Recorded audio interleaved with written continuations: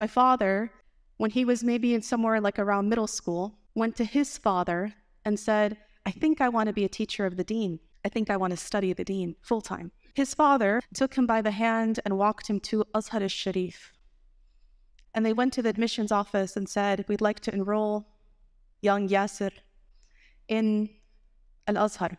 The response was, well, since he wasn't with us since elementary school, he can't actually be enrolled. My father was devastated. And he said that day, as a young middle schooler, he made a dua to Allah subhanahu wa ta'ala and said, Ya Allah, if ever my child was to ever come to me one day and say, I want to go study the deen, I would let them. Fast forward, in comes Rania. And the day came where I was a middle schooler, and I said to my father, Baba, I'd really like to go study the deen. He said, what am I to do? I made a wa'ad to Allah subhanahu wa ta'ala that if my child ever were to want to study the deen, I would fulfill that ahd.